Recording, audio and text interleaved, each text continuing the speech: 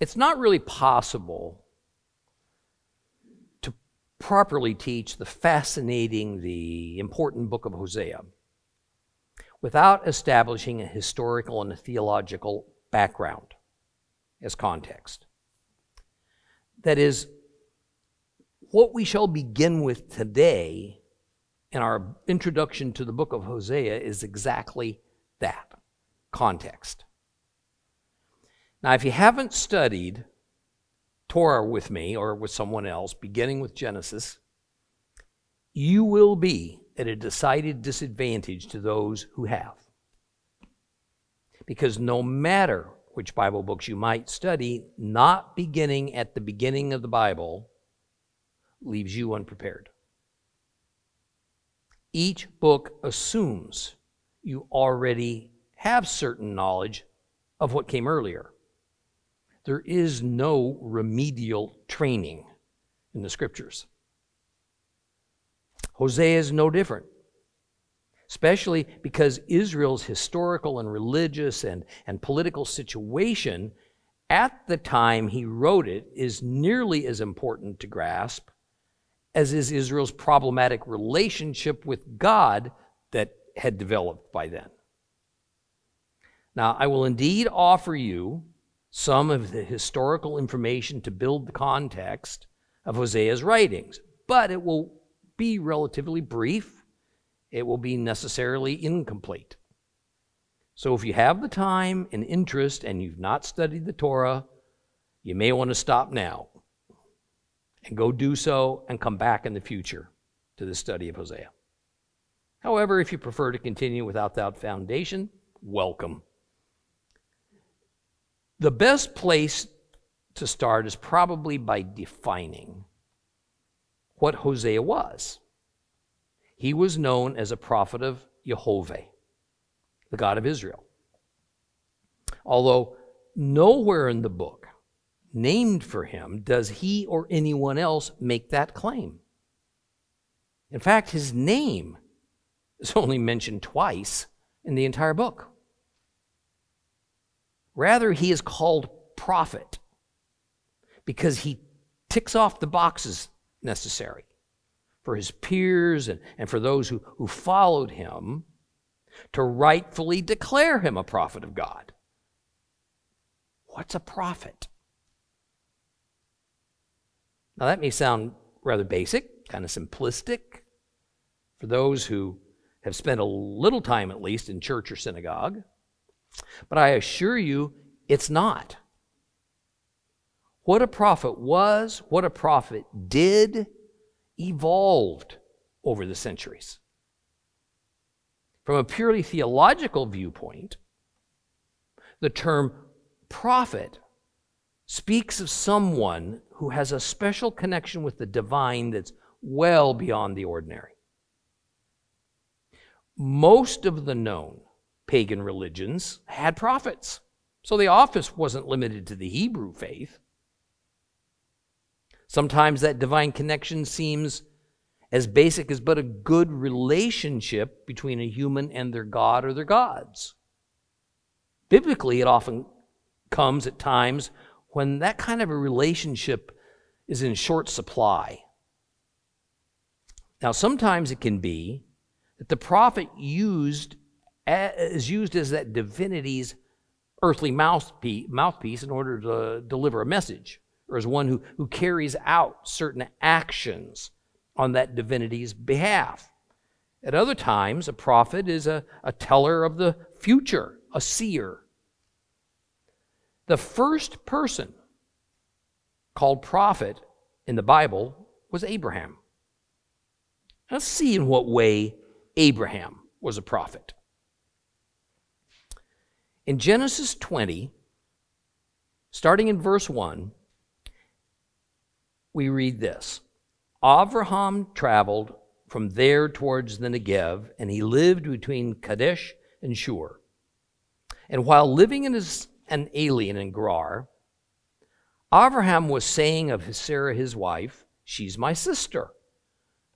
So Avimelech, king of Gerar, sent and took Sarah, but God came to Abimelech in a dream one night, and he said to him, "You are about to die because of the woman you have taken, since she is someone's wife." Now, Abimelech had not come near to her, so he said, "Lord, will you kill even an upright nation? Didn't he himself say to me, 'She's my sister'? And even she herself said, 'He's my brother.' In doing this, my heart's been pure, my hand's innocent." And God said to him in a dream, "Yes, I know that in doing this, your heart has been pure, and I too have kept you from sinning against me. This is why I didn't let you touch her. Therefore, return the man's wife to him now, because he is a prophet. And he will pray for you so that you will live. But if you don't return her, know that you will certainly die, you and all who belong to you." So here the term prophet indicates Abraham's close, personal, one-on-one relationship with his God. And therefore, whatever Abraham is doing, he and his family will be divinely protected and directed by his God. Now, if we were to read a little more about Abraham, we'd find that he has audible, two-way conversation with God. And that God instructs Abraham to do certain things, and Abraham even debates with him a little bit. Well, next, chronologically speaking, we read of Aaron, Moses' brother, being described as a prophet. In Exodus, starting at 7, starting at verse 1, "But Adonai said to Moshe, I have put you in the place of God to Pharaoh, and Aaron your brother will be your prophet. You are to say everything I order you, and Aaron your brother is to speak it to Pharaoh and tell him to let the people of Israel leave his land." So, at this point, now that we're talking about maybe 500 years after Abraham, Aaron is described as Moses' prophet, not God's really, except by an indirect means. Moses has the close divine connection, not Aaron. In this particular case, Moses tells Aaron what to say to the Pharaoh. Moses, as mediator, has his own prophet, his brother. And this is well before the time Aaron became a high priest. What does this prophet do? Well, he just simply passes along what Moses, God's mediator, tells him to pass along. So, Aaron as a prophet is quite different from Abraham as a prophet. Now, skipping forward, again chronologically, we read in Deuteronomy a general instruction from God through Moses about prophets. The broad implication is that prophets of all kinds and varieties are going to arise, and they're going to begin to play an increasing role in the lives of God's people, Israel. Deuteronomy 13, verses 2 through 4. "If a prophet or someone who gets a message while dreaming arises among you, and he gives you a sign or a wonder, and then the sign or the wonder comes about as he predicted when he said, 'Let's follow other gods, which you've not known. Let us serve them,' you're not to listen to what that prophet or dreamer says, for Adonai your God is testing you in order to find out whether you really do love Adonai your God with all your heart and your being." Now, as Bible history unfolds, we are led to the person who would transition Israel from the time of the judges, which was just shortly after Israel's arrival to Canaan, to the time of the kings a few hundred years later. Samuel is introduced. Raised by a priest, at times operating like one, we read this about Samuel in 1 Samuel 3, 20 to 21. "All Israel from Dan to Beersheba became aware that Shmuel, Samuel, had been confirmed as a prophet of Adonai. Adonai continued appearing in Shiloh, for Adonai revealed himself to Shmuel in Shiloh by the word of Adonai. See, Samuel's role is a strange hybrid of priest and prophet. Not quite a mediator like Moses, but of a much higher recognized status than this strange new group of men that had sprung up called the Nevi'im. Now, Nevi'im, which in biblical Hebrew is usually translated as prophets, were men whose role in Israelite society are hard to pin down. They weren't prophets like Samuel or Moses or Aaron or even Abraham. There's no actual mention of direct communication between them and God, nor are they like Hosea or Isaiah or Jeremiah or a lot of the more familiar prophets that would come later. The Nevi'im tended to operate in groups, and their main calling card was to go into trances or to speak ecstatically, that is, speaking in very mystical ways while in a high state of emotion. They were considered, the Nevi'im, the holy men of that time. They lived in communes, and they were respected by the people. What religious authority they carried isn't clear. How someone was selected and accepted into the community of the Nevi'im, that's not clear either. 1 Samuel chapter 10, verses 5 through 8. After that, you will come to Giv'ah of God, where the Pelishtim, the Philistines, are garrisoned. On our arrival at the city there, you will meet a group of prophets coming down from the high place, preceded by lutes and tambourines, flutes and lyres, and they will be prophesying. Then the Spirit of Adonai will fall on you, and you will prophesy with them and be turned into another man. And when these signs come over you, just do whatever you feel like doing because God's with you. Then you are to go down ahead of me to Gilgal, and there I will come down to you to offer burnt offerings and present sacrifices as peace offerings. Wait there 7 days until I come to you and tell you what to do. See, whatever the purpose and the function of these groups of prophets were, clearly at least some of them were doing the will of God, and they had some type of a relationship with him. And by the time of David, these Nevi'im seem to play an increasing role in worship and spiritual discernment and in bringing the word of truth to Israel's leadership. In fact, at this point, we find prophets like Nathan being assigned to specific Israelite kings to bring them God's instructions. Well, after the reigns of Kings David and Solomon, and then this immediate civil war that followed Solomon's death, Israel was split apart into two kingdoms. The northern kingdom was called Israel, although it was actually more often known as Ephraim, and the southern kingdom was called Judah. The northern kingdom consisted of 10 of the 12 Israelite tribes, with the southern kingdom representing the remaining 2. It's at this time, during the reigns of King Ahab and Ahaziah, that the very strange and enigmatic Elijah appeared. Elijah was also called a prophet.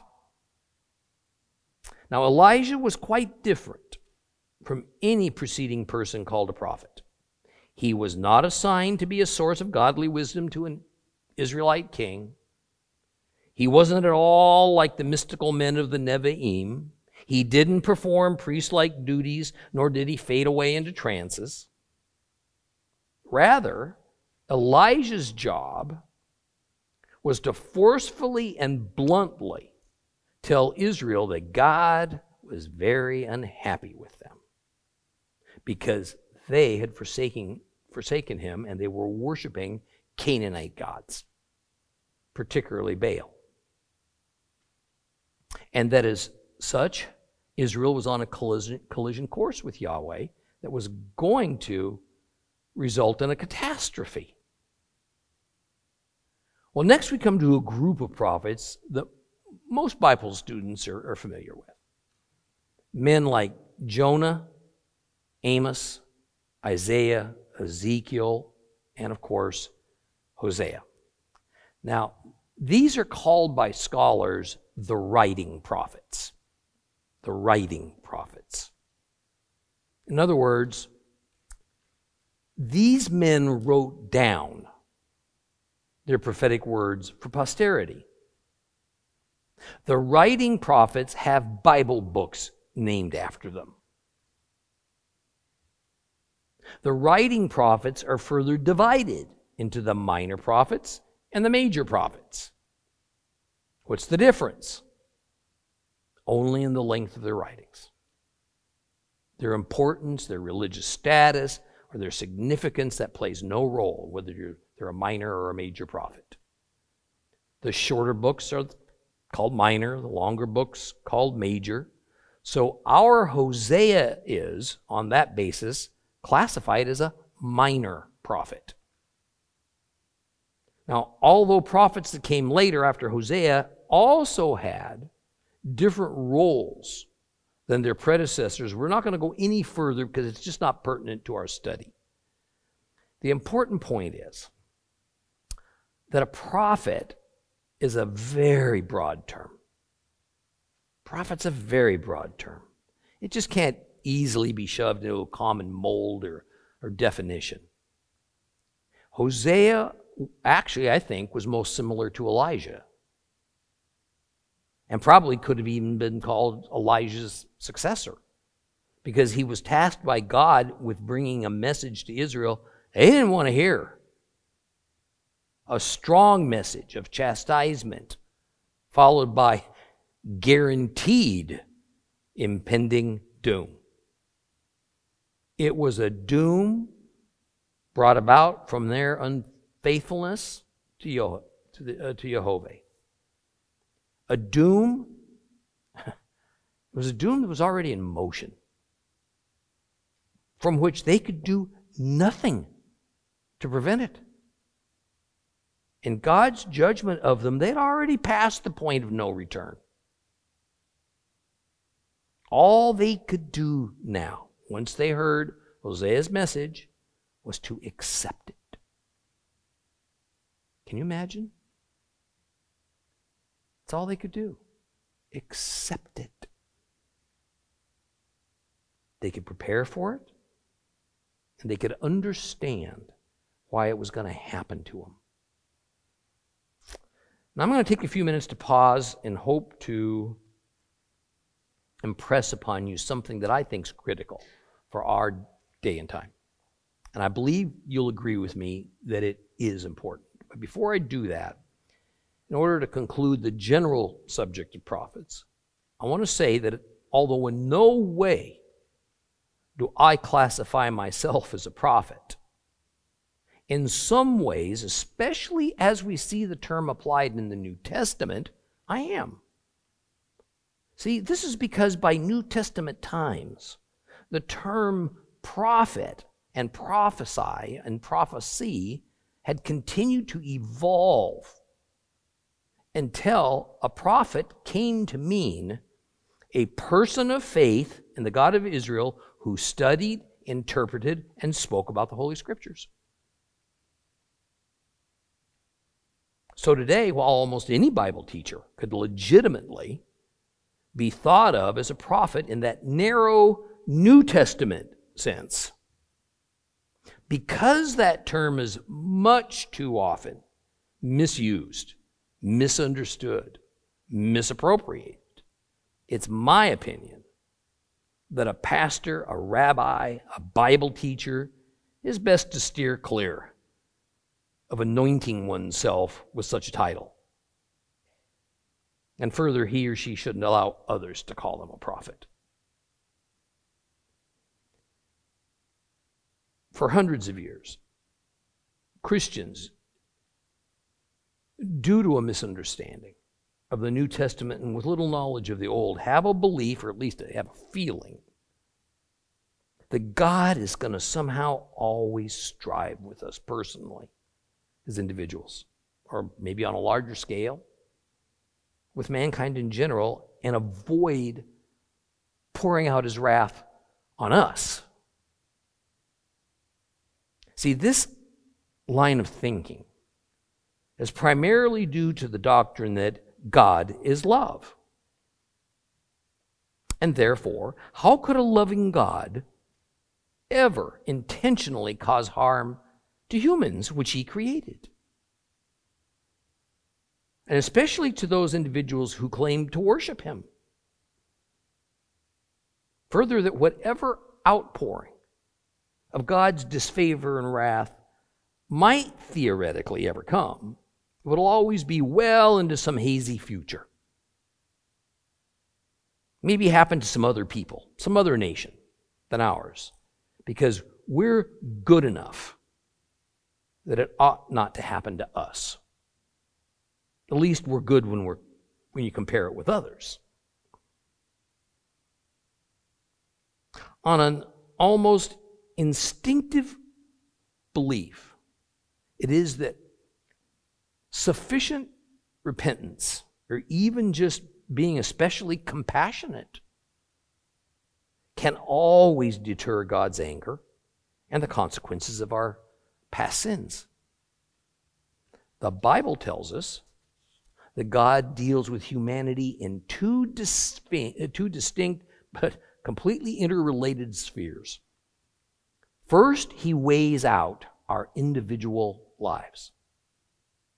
And second, he judges according to whatever group, whatever corporate associations we might have, with the entire group receiving a common judgment. The most common group association that the Bible deals with is one's tribe or kingdom or nation. Now, another mistaken belief that in no way is backed up biblically is that with the advent of Christ, the way God deals with disobedience and faithless humanity has changed. That his severity has changed to mercy. That is, since the divine Messiah, Yeshua, is considered as the epitome of love and mercy, then how God dealt with Israel in the Old Testament era, harshly, has no bearing on how God will deal with us in the present age or the future. See, if we'll open our minds and our hearts to God, what we're going to learn in Hosea is that we are today living in an era that is nearly identical to the condition of Israel in Hosea's era. Nearly identical. God's wrath is near and it is inevitable. Exactly how near, none of us know. And on a corporate level, his wrath is not going to be satisfied by a community of any size or any nature simply because they're nicer people. That is, while our individual repentance, along with trust in Jesus, is most certainly welcomed by God and indeed turns away his anger from us on Judgment Day, humanity as a group is already judged as faithless and idolatrous. It's already judged. Doomed. Just as was the 12 tribes of the northern kingdom. Humanity's improvement from an earthly perspective has cyclically kind of inched up and slid back down and over all the ages. But overall, the trajectory always seems to be downward. As a race, we've not become less violent, less greedy, more moral. God's judgment is not based on human standards. It's not based on how we judge ourselves. But rather, it's by His standards. And those standards don't ever change. His judgment for our entire planet, it's already written in stone because of humanity's persistent failings. There is no holding off His wrath. And the time of it has already been determined in heaven. No amount of our pleading, no amount of some newfound goodness of a relative few is going to ward it off, even if that few amounts to a few millions. See, what we learn from Hosea is that even what was thought to be the community of the Hebrew faithful, a community of 10 Israelite tribes that insisted it worshiped Jehovah and that they lived their lives righteously, had thoroughly deceived themselves. And they were instead living a wicked lie. They had drifted so far from God's laws and commandments and instead had taken up the worthless man-made doctrines of their leaders, such that they were living the lives of immorality, of faithlessness, all the while steadfastly believing they were in God's good stead. In fact, it's not as though the 10 tribes Hosea is speaking to even thought about it very much. No one told one another, you know what? Maybe we need to examine what we believe and see if it's in accordance with the Torah and the law of Moses. Rather, they told one another how good they knew they were, how pleasing their worship was to God. See, the vast spectrum of the Judeo-Christian faith today as religious institutions, not necessarily as individual houses of worship, is equally self-deceived in many ways. Now, I'm speaking in general, of course, always acknowledging there are pockets of God worshipers everywhere who do diligently seek Him and strive to be obedient as biblically prescribed as opposed to doctrinally prescribed. The two main branches of these ancient religious institutions today operate primarily on man-made doctrines, not necessarily even realizing it. The nearly universal action of a Gentile-led Christianity so long ago, severing itself from the Torah, would inevitably lead to this faith calamity, because the standard for godliness was set aside and became no longer known. That one event of stripping the Torah from our faith, which was formalized, by the way, in the 4th century, left believers rudderless, with each person, each denomination determining to do what was right in their own eyes, while always, of course, thinking it good. Likewise, the nearly universal action of Judaism, being well before the birth of Christ, beginning well before the birth of Christ, in creating untold volumes of man-made religious rules that very often collide with or even usurp God's plain commands in the Scriptures, have resulted in this same problematic muddle as Christianity finds itself today. Neither religious institution really serves Jehovah as He demands, even though both insist that they do. Instead, both serve themselves having become disobedient and idolatrous. Why idolatrous? I choose that term because we're going to find that idolatry is the primary offense of Israel against God in the book of Hosea. And it results in God's wrath of exiling them from the land by means of invasion from Assyria. In modern times, God worshipers think of idolatry only as worshiping like wooden or stone figurines, of various gods. But to God it means something far broader. Today, in the name of Jesus, many serve the gods of humanism and populism, all the while pleading that we don't.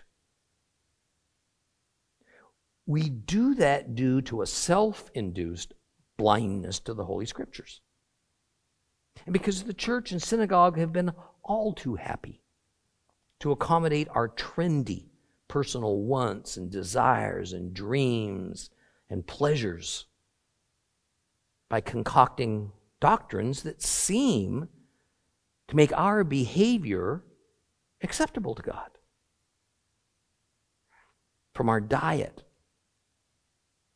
to our observance of holy days, to the definition of marriage, to gender issues. Much of the church and synagogue have decided to set aside biblical ordinances and instead have adopted the latest fashionable demands of our ever-evolving national cultures in order to keep the seats and the treasuries of our houses of worship sufficiently filled with and by happy people. We are going to learn quickly in the book of Hosea that this is precisely what the 10 tribes that formed the northern kingdom of Israel had done, and as a result, their fate was sealed without them having an inkling of it. Now, another thing we're going to see in our Hosea study is that when a prophet of Jehovah attempts to tell his Israelite brothers such things, the prophet's despised for it. His warnings fall mostly upon deaf ears, upon hardened hearts. People of all ears like what they like. People of all walks of life sin. You know why? Because we like to sin. People nearly universally do not want true change in ourselves. We just want our circumstances to improve.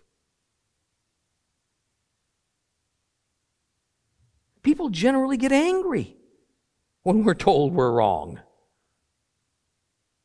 And especially religious people do not want to be told that much of what we might believe and practice isn't of God, it's of men.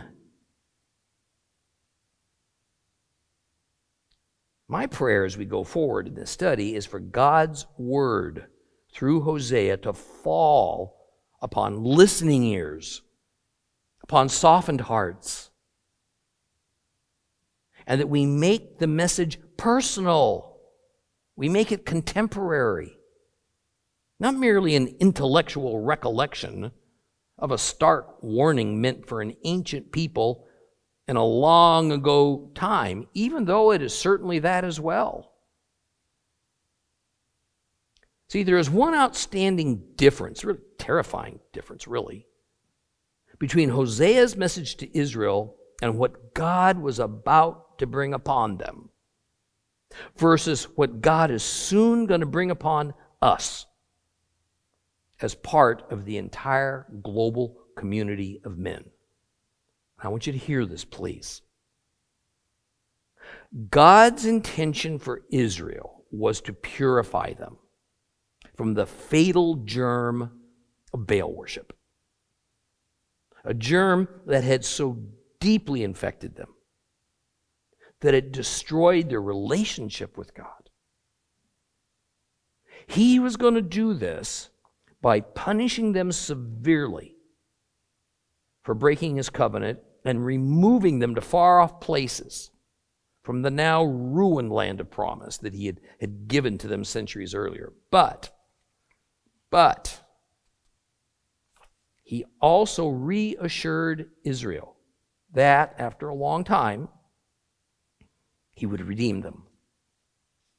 He would draw them back to a regenerated land.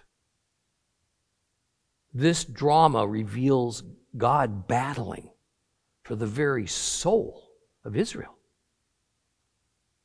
On the other hand, God's intention for global humanity in the near future is to purify the earth from those human beings who are infected with the fatal germ of humanism and idolatry.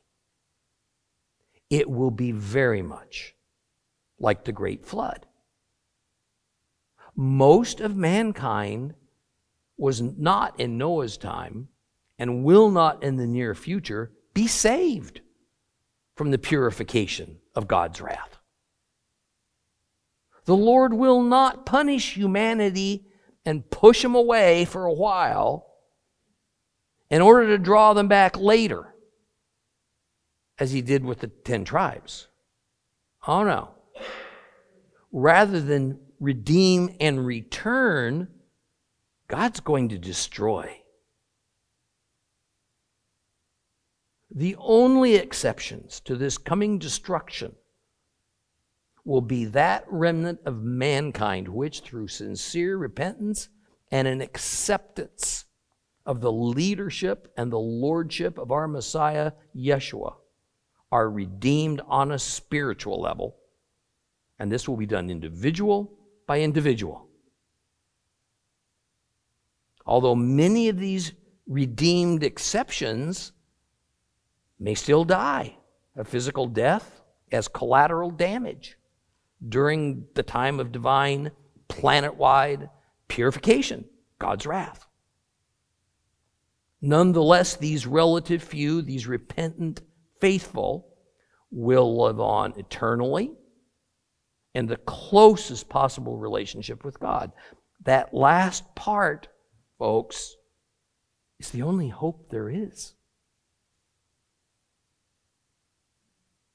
This is the hope that we're all to strive for, to cling to, as the end times calamity draws nearer, and when we finally allow the reality of its certainty and of its horror to penetrate our dulled senses. I mean, I suspect that of the many people listening to this lesson right now, this may not be what you'd hoped to hear.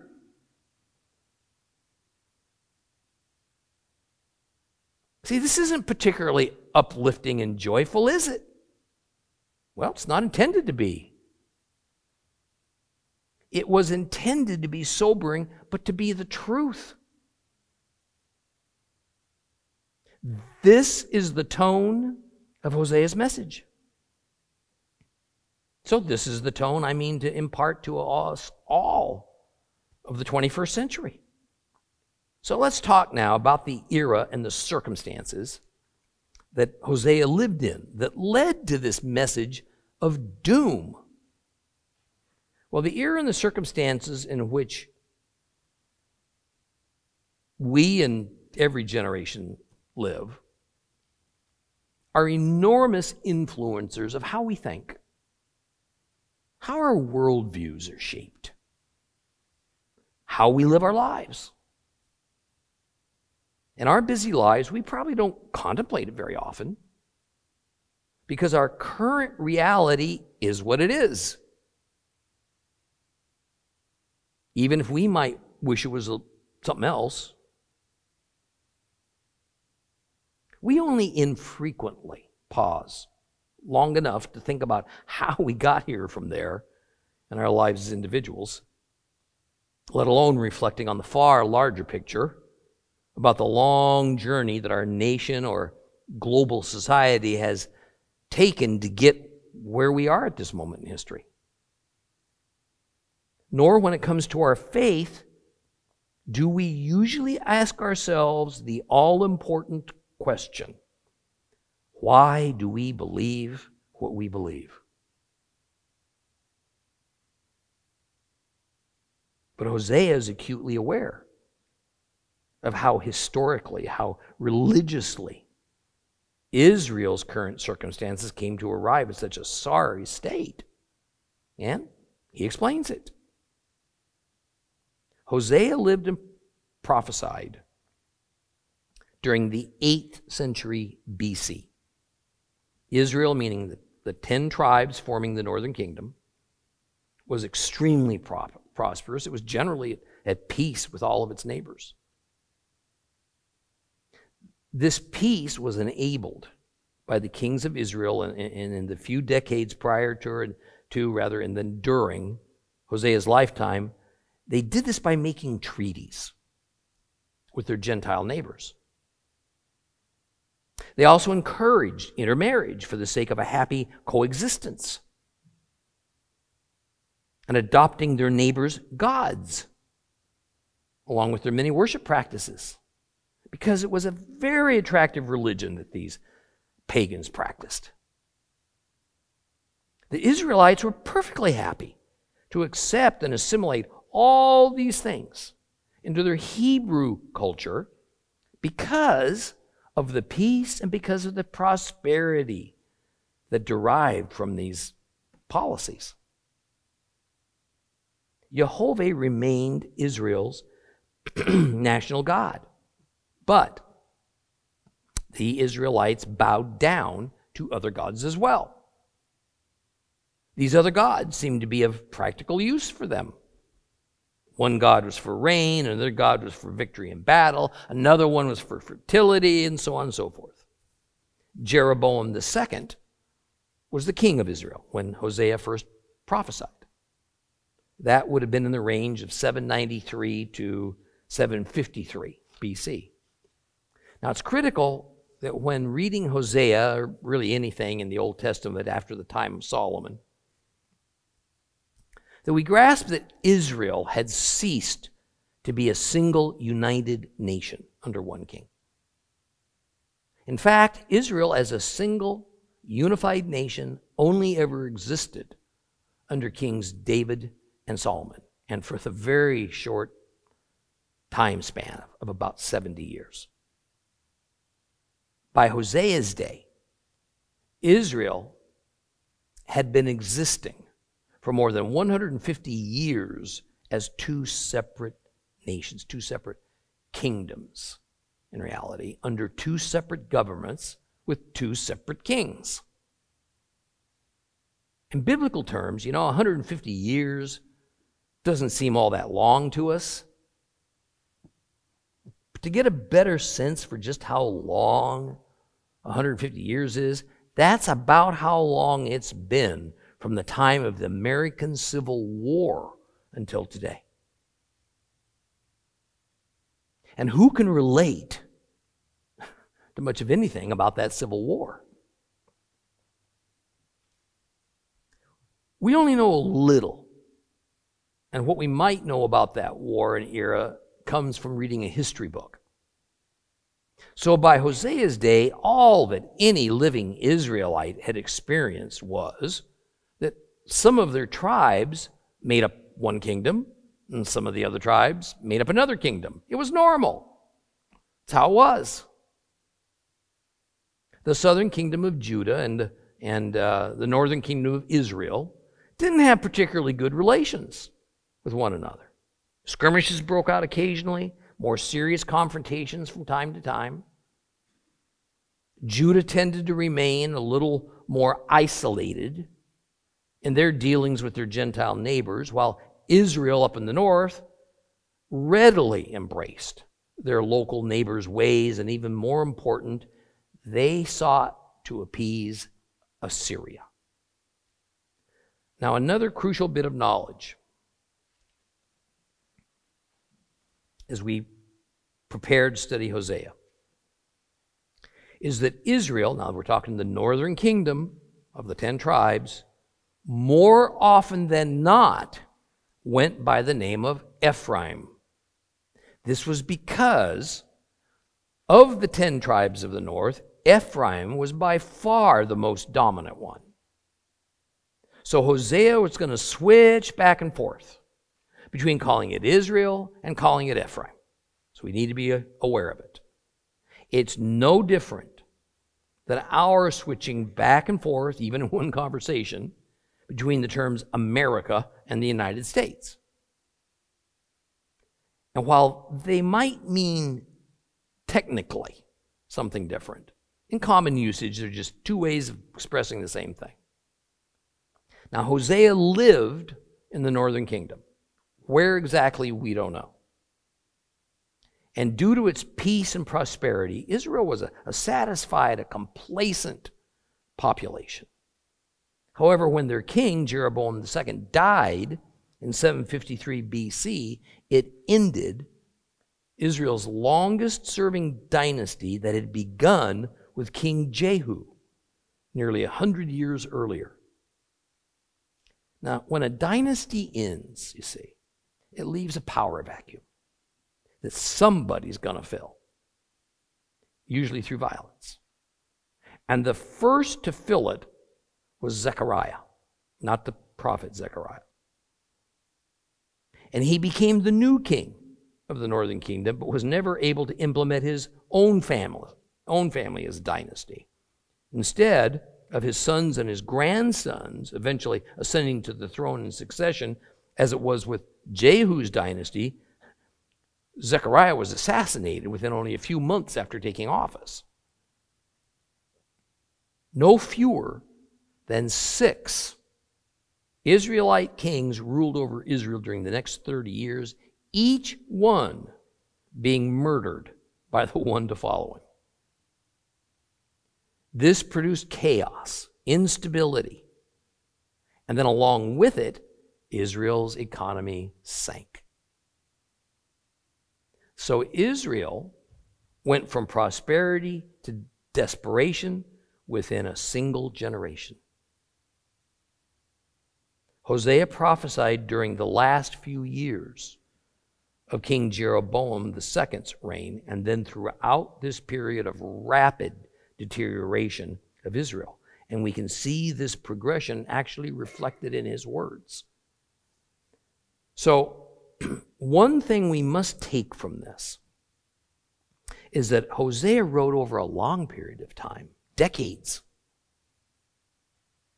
No doubt he wrote narratives about whatever the current situation was. Then time would pass. He'd write some more, but in light of the changed situation. This would repeat a few times. Now, the result is that we see a number of what language scholars call styles of writing, reflected in his prophetic book. Now, these style changes have caused some consternation and disagreement within the Bible academic community. Some conclude that each different style reflects a change to a different author. Others say different editors over the years redacted what was originally written, and this accounts for all the different styles. Yet some Bible commentators, like Douglas Stewart and James Luther Mays, take a little more balanced view that naturally Hosea's writings over the course of perhaps 35 years would look and sound a little different as they went along, often with many years passing between segments. I mean, I can agree with that. I can look back only 20 years to my own writings and compare them to my most recent and notice a definite difference in style.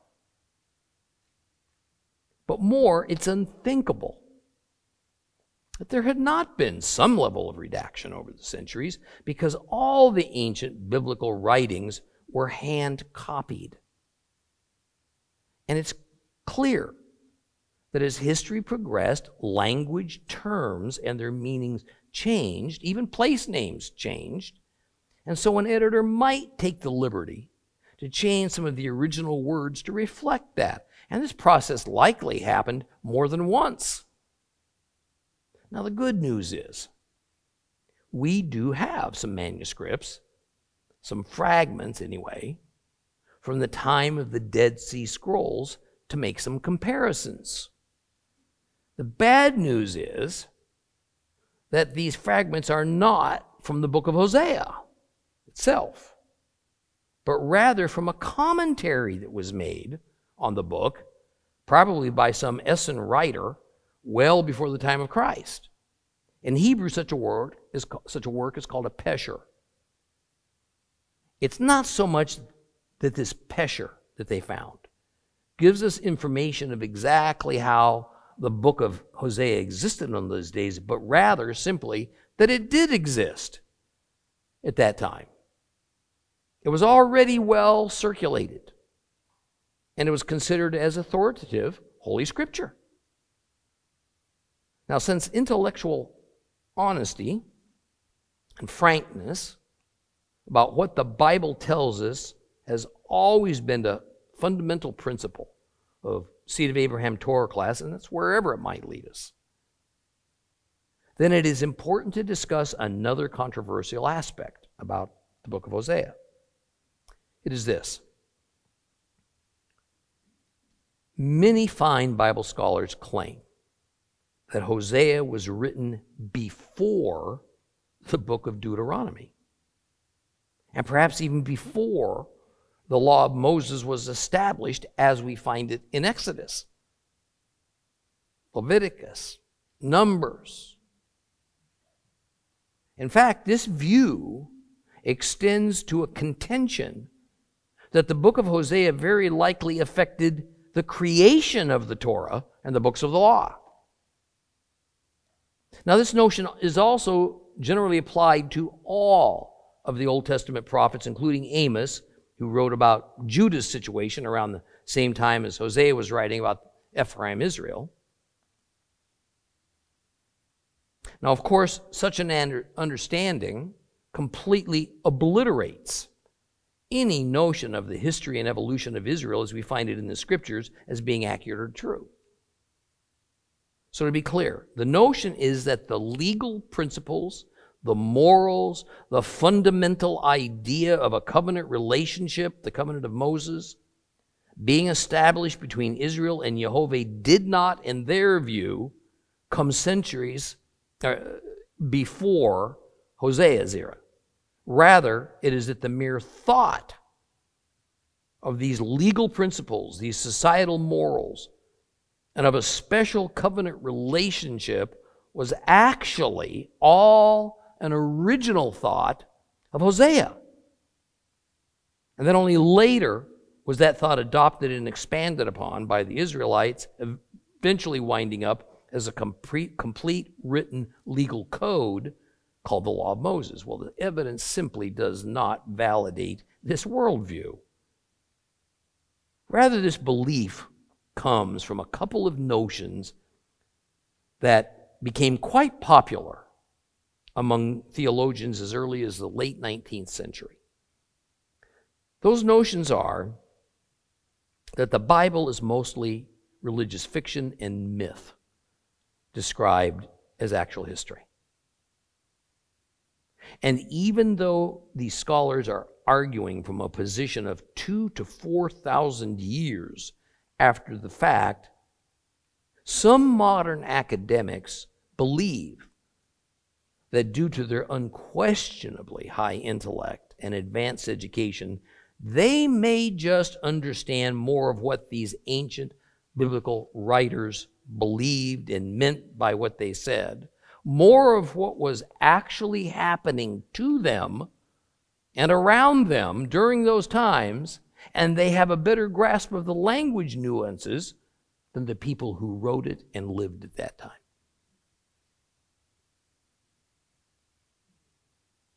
You know, when a person believes that way, then evidence for them amounts to others of their respective profession agreeing with them. Yet the only hard evidence that exists is that the Old Testament prophets, and as concerns us presently, the prophet Hosea, wrote their prophecies within the precepts of the already long-standing background of the covenant of Moses, not the other way around. See, this matters because, as we're going to see, Hosea bases his prophecies on the principle that Jehovah and Israel had an existing covenant agreement, the covenant of Moses. And that is typical of all ancient covenants. There were good consequences for following the covenant terms, bad consequences for breaking them. The Holy Scriptures calls these the blessings and the curses. And we are going to see that Hosea is going to take every divine complaint against Israel and attach it to one of the laws of Moses, or more accurately, to one and then another of the 10 Commandments. Hosea will then proceed to explain God's response to Israel's violation of these various covenant terms by referring to the appropriate curse that each violation brings on. There's still more we need to know to be prepared to study Hosea's word. I think that's enough for today. Help support God's people by purchasing items made by them, merchandise with a meaning, products with a purpose. HolyLandMarketplace.com. For more teachings, visit, support, or donate at TorahClass.com. Join with us in worship and enjoy God's Word at Seed of Abraham Fellowship.